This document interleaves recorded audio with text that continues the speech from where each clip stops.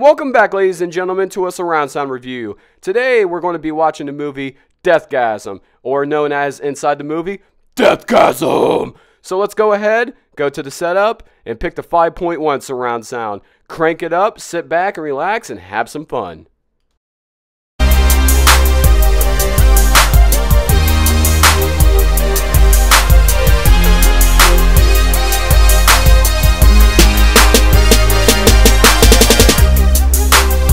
Was a fun time to watch in surround sound, because if you're a metalhead like me, to people like Behemoth, Dying Fetus, Meshuggah, you know, the name goes on and on. Now, I love my metal and I listen to it a lot when I work out, but this movie is a treat for you if you love metal.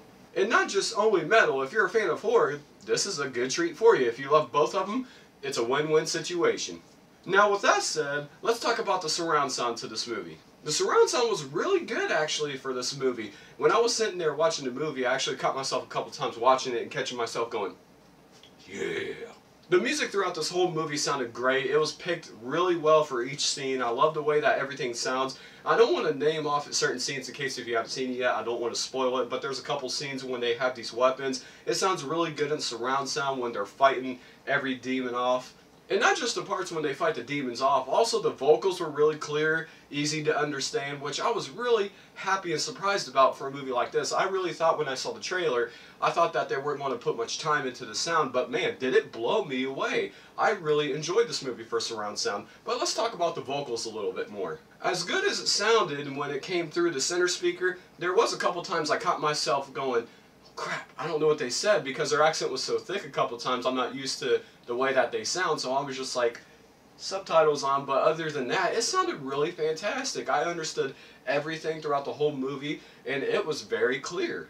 Now the fun part, let's talk about the bass. Now I'm not saying I was disappointed, but I just thought it was going to be more impacting, because when it comes to metal music, you know what I'm talking about if you listen to it in your surround sound setup, or if you got subwoofers in your car and you listen to metal, you'll know what I'm talking about. When double basses kick in, it blows you away because it's just nonstop like, and it just wasn't as impacting as I thought it would be, but other than that, it was fine. Now I completely understand, you're not going to get bass from Interstellar in a movie like this because the budget's not there compared to a Hollywood blockbuster like that. But in the long run, the bass was really well, the surround sound was pretty good, and the vocals was done just right. So this is the movie for you if you're a horror geek, and you're a metal fan. This is the movie that you're just going to fall in love with. Now, as I just said, if you're not a fan of metal and horror, you're not going to be into a movie like this when it comes to the surround sound setup. But if you do enjoy that, or if you don't mind it, pick this up for your surround sound setup movies, because this is a must-buy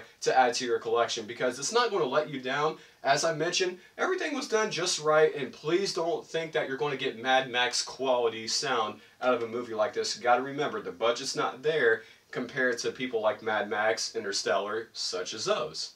Thank you everyone for watching this video. I really hope you enjoyed this surround sound review, because every Monday and Thursdays, as I said before, I try to do surround sound reviews for you guys.